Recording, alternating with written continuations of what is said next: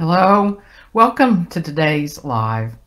Our topic today is what is working with our emotions to align our body with our essential nature. Working with our emotions to align our body with our essential nature.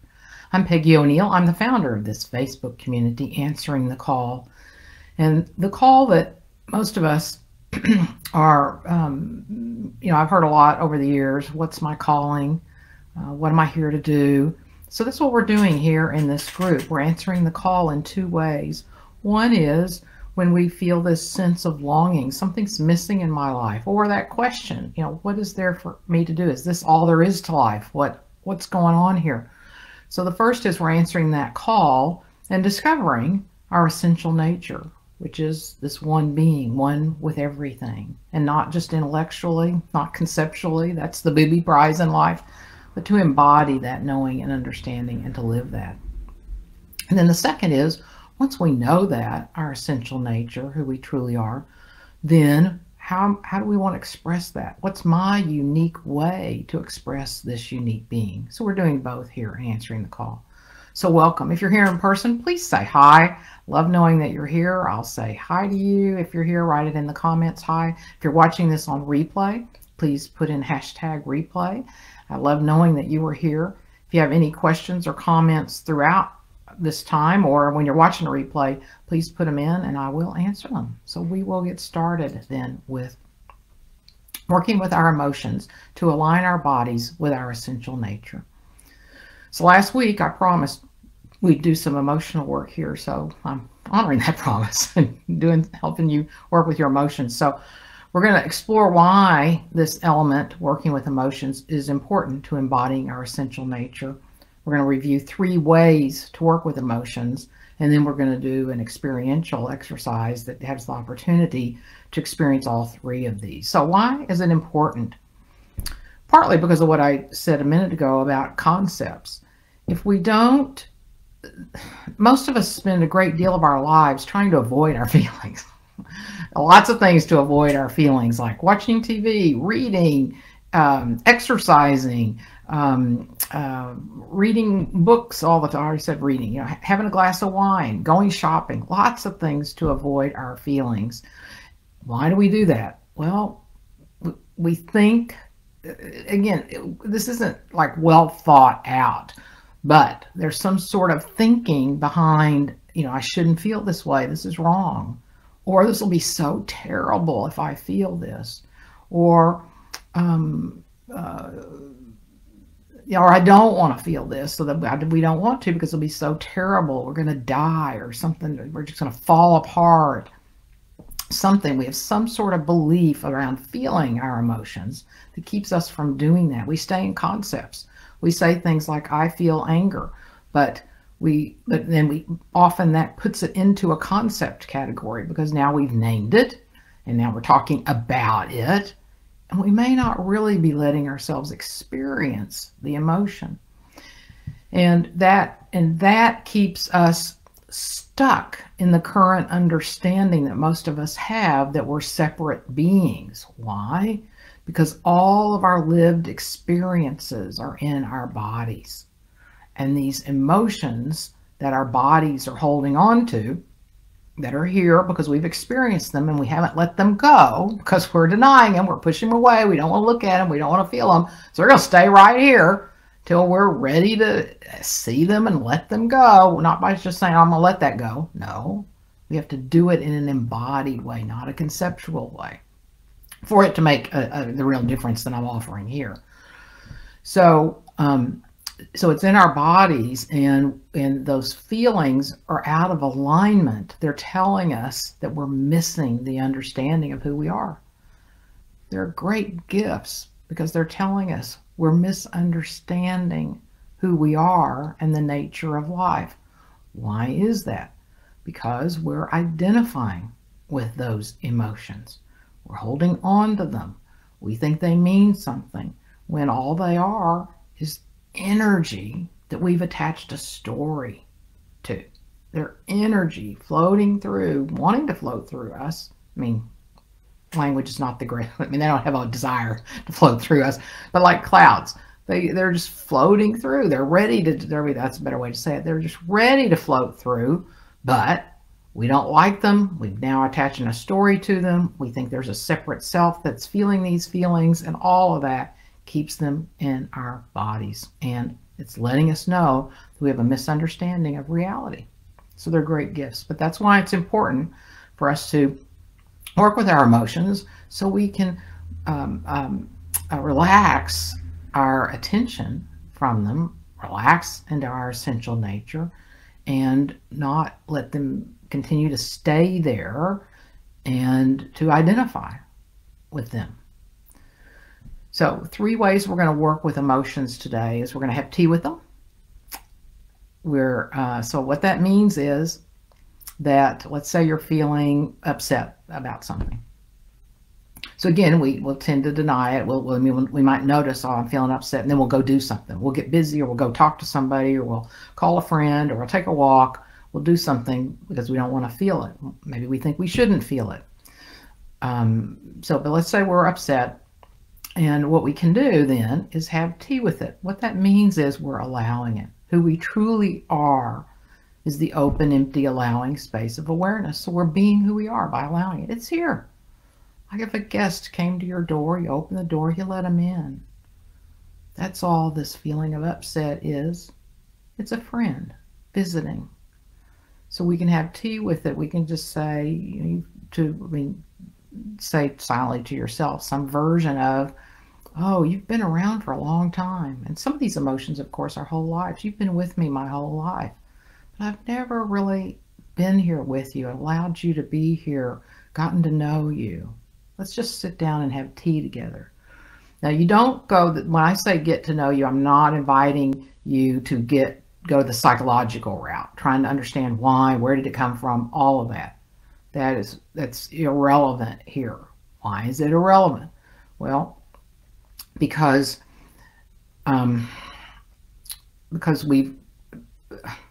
it's irrelevant because sorry, you're seeing me think this through, that as I was kind of thinking about today. I wasn't thinking about getting into this, but I think it's probably best that I do. So when I say the psychological component, we're trying to figure out why this happened, is the truth is life is happening. Life is happening. We're being lived. The universe is moving through and moving with 8 billion people, much less trillions of animals and plants and rocks and the earth, and all of this is going on. We're being lived. So there's no way to know why. There's no way to know why. That's our rational mind and our psychological upbringing that wants to know why. We can't know why. Everything in the universe is influencing us, and we're influencing it. So we can't know why. And the same thing with meaning. That's our rational minds wanting to make sense of it, wanting to make meaning of it. There's nothing wrong with doing anything that I'm saying here. It's just a different context, and it keeps us trapped in living aligned with the misunderstanding of who we think we are. So what we're doing here is aligning with the truth of who we are. So we don't want to get into the psychological explanation or research, because that also keeps it here. When we name it, we keep it here, and so on. We keep it here. Makes it solid, makes it real. So but one thing is we can do, we just invite it to have tea, just sit down. What does that mean? What am I really saying there? If we're not doing the psychological, trying to figure out, get to know them, not that. It's a context. It's a space. It's a way of relating to this emotion, just like you would a friend. So that's really what I'm defining here about let's sit down and have tea and get to know each other. It's just the allowing, just sitting still with this emotion, allowing it, being friends with it, just like you would a friend. You just sit down with each other. Okay, so that's one way. Another is, and it's really part of the first one, we welcome emotion. So you can do we're going to do this in a minute, like a sequence, but you can do any of these separate. You don't have to put them all 3 together, or you can't always put all 3 together. And you trust yourself how do I want to approach these emotions? It's up to you. There's no right way to do this. All right, so then the next one is that we welcome them, which you already did with the other, but you welcome them, and then I want to tell you a story. We bring them really close. Now, here's the story that goes with that. So you've probably heard of the Princess and the Frog. So the princess is out playing by a pond. It's just this beautiful gold ball that's her favorite ball. And as she's playing with it, all of a sudden she throws it and it lands in this pond way at the bottom, and she knows there's no way she can get to it. She's all dressed in her beautiful clothes. She doesn't know how to swim, maybe. I'm making that up. But anyway, she can't get to the ball. A frog shows up and says, "Oh, princess, I'll get the ball for you if you'll promise me that, and then follow through, that you'll spend the rest of the day and the night with me, that we'll spend the next day together, and through the night I'll get the ball for you." And the princess wants the ball so badly that she says, "Oh yes, I'll do anything. Thank you, thank you." So the frog recovers the ball, gives her the ball, and then she stays there for a little bit, and then she leaves. And the frog goes, "Wait a minute, we had a deal here." But she just goes on her merry way. She goes home. She's having dinner later that night with the king. Knock, knock, knock on the door. The servant answers the door, and in comes the frog. Frog explains what has happened, and the king said, "Oh, you need to honor your promise to this frog. So you need to do exactly what you agreed to do. Be with this frog through the night and through the tomorrow." And so the princess now is not very happy about that. Of course, this ugly frog, and she's this princess, but okay, so she takes the frog and they go to her bedroom that night, and he's sitting on the pillow next to her, and she turns over to go to sleep and goes, "Oh, no, you need to kiss me. You need to kiss me. You need to hold me close." So she reluctantly does. She holds him close and she kisses him and keeps holding him in her arms and falls asleep. And the next morning when she wakes up, she sees this handsome, beautiful prince next to her. So what's the moral of the story? That's what we want to do with our emotions. We bring them so close that we've set them free, and we wind up experiencing the love and the peace and the happiness and fulfillment that was there all along, just hidden by all the stories and the naming and the holding on to the feelings by avoiding them. That's possible when we kiss them. We bring them really close. And in fact, we want to bring them even closer than kissing, like bring them all the way in. So we're not just touching the emotion, we're bringing it all the way in. And then the third way is to infuse them with love. Whatever the emotion is, no matter how intense, just to feel the love. Feel it, infuse it with love, to feel so much love for it. You probably know that I've studied Rupert Spira. I continue to, and I watch lots of his videos. It informs a lot of what we do here. And I heard him on one of the videos, somebody was saying he'd been depressed his whole life and that he'd been told that he was carrying, I don't know, something like 57 generations of depression. And Rupert said, when it's something that intense and it's been with you your whole life like that, probably about the only way to work with the emotion is to love it, to bring it so close and feel love for it. So for any of you that have had lifelong, mine happens to be fear. I just have fear. That's my lifelong thing. So it's not depression, but it's fear. So I've been doing a lot of loving with my fear. And now if you don't like the word love, because that does turn off some people, then you can think of it as allowing, that you're just feeling so much allowing of the emotion, so much welcoming of the emotion, because that's who we truly are, just like we are love. But if love puts you off a little bit, be the allowing space. Okay, so now let's walk through these three together. I'll see if there are any comments or questions before we do this. Okay, I don't see any. All right, so let's do this together. So what I'd like for you to do now is, unless you're driving, is please close your eyes, and we'll just take a few seconds to see what emotions might arise.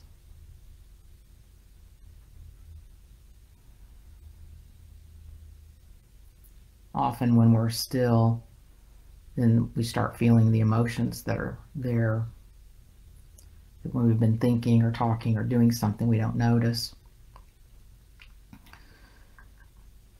And if you're not really noticing any, like what we typically call as negative emotions, if you're not noticing one right now, you might think, is there something later today that you're kind of afraid to go do, or you're resistant in doing, or you're not happy you're doing? Maybe there's an emotion that you can rev up right now related to that. Or maybe you're feeling anxiety right now about this. You might notice you're feeling anxiety. Oh gosh, I've got to do an exercise, a closed eye exercise during this. I thought I was just going to listen to somebody. So you may have some sort of anxiety or resentment right now that you're here with this. So feel that.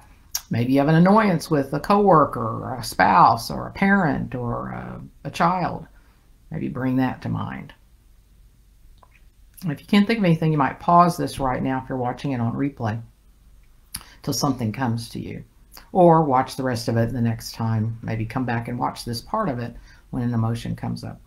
All right, so now I'm going to assume there's an emotion there.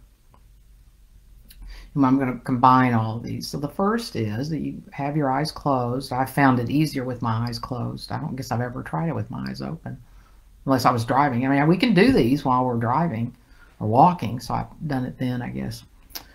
But it might be easier to close your eyes and then whatever the emotion is, we're going to have tea with it first.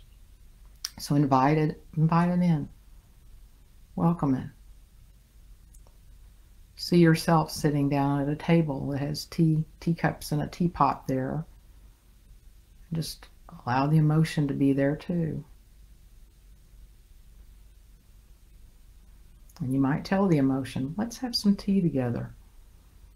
You've been with me a long time, never really gotten to know you. Let's just be with each other right now.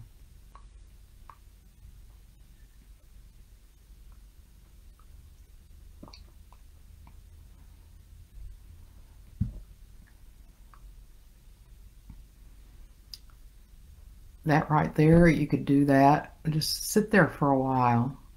All of this we're doing not to get rid of the feelings. We do want to watch that. If we think, oh, I'll do this to get rid of the feeling, then we've actually engaged the separate self that's trying to do something and is going to look for something to change. So we're not doing it for that reason.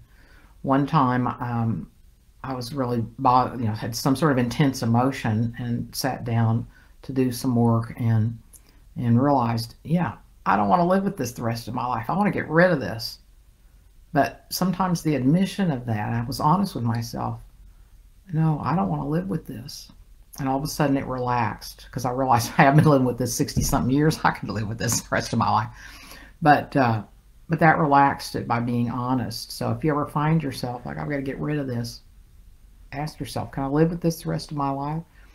If you tell yourself no, sometimes it'll shift like it did for me, or maybe you don't work with the emotion right then, because then you're trying to get rid of it and it might not be real useful. But let's assume that you got it. You're not trying to get rid of an emotion. You're going to allow the emotion and it'll do what it does. Sometimes I've felt tremendous relief doing this, and sometimes it's 10 minutes later, an hour later the next day. So we don't have to look for anything to happen right now. In fact, we really don't want to do that. All right, so first we're having tea with the emotion, and you did. Just allowed it. Okay, now we're going to move into, bringing it really close, the frog and the princess story. So you've already welcomed it, so you can welcome it again since I've been talking.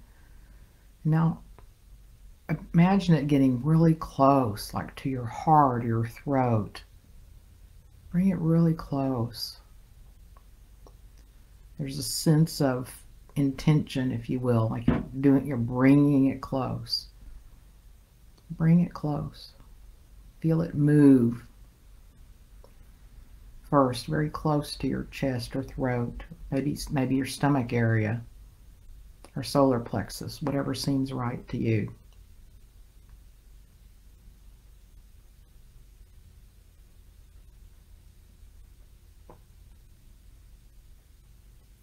And now bring it even closer, like bring it into your body.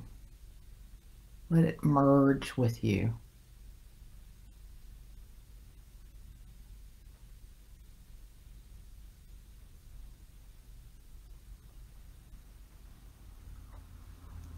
And I've done this, and at this point, especially with some intense emotions, I feel a lot of resistance. I have felt, not always, but have felt a lot of resistance, like, oh, it really won't merge with me. But I've stuck with it, and just it's not a willpower energy, it's just an intense invitation energy, like, come on in.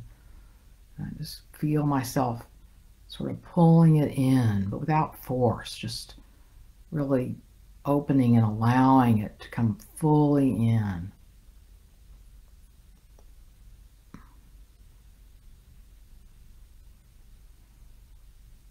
All the way in.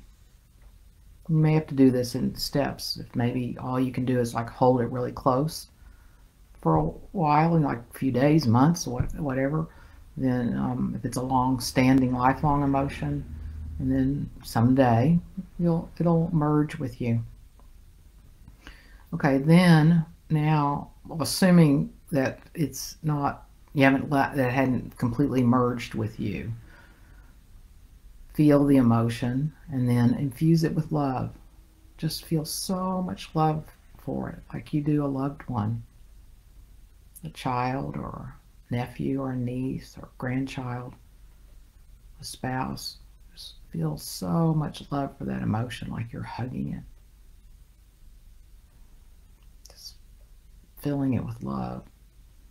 Again, if love's not a good word, allowing, just that welcoming, allowing, open energy.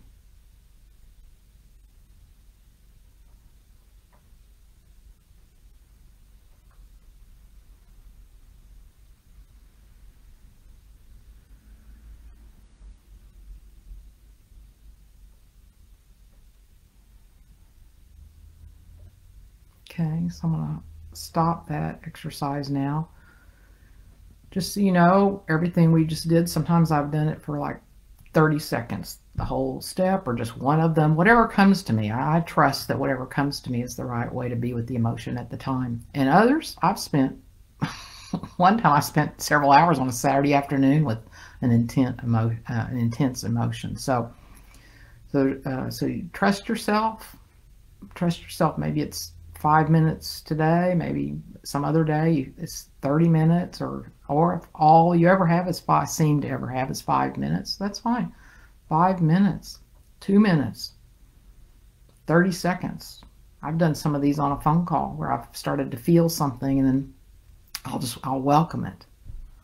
I'll just welcome it. I'll welcome this emotion.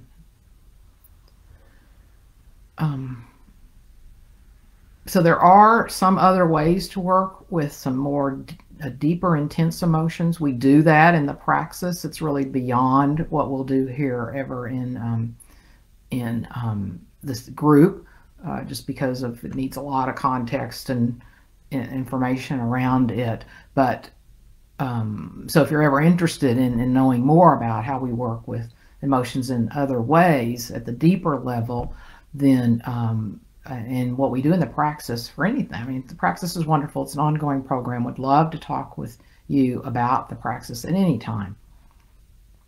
But this is great. What you have today is,